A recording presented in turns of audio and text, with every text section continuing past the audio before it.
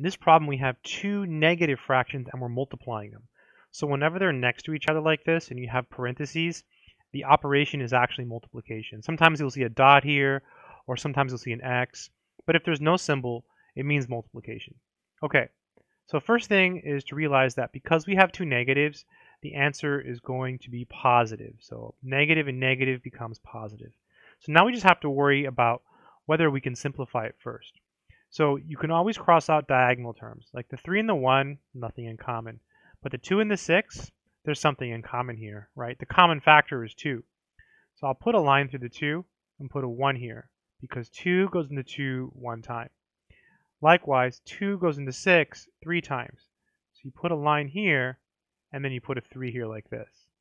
And now you multiply straight across. 1 times 1 is 1. 3 times 3 is 9. And then the answer is positive, right? Because negative and negative is positive. And that should be it.